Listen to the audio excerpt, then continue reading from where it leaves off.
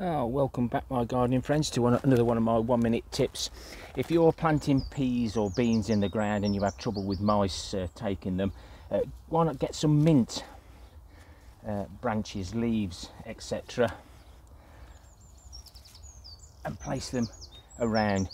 That will disguise the smell of the bean or pea, and hopefully the mice will leave them alone so that they germinate and start growing.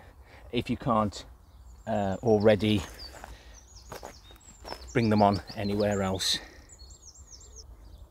I've planted 3 beans at each location, so hopefully one will germinate and the rest will survive. If not, we can thin them out.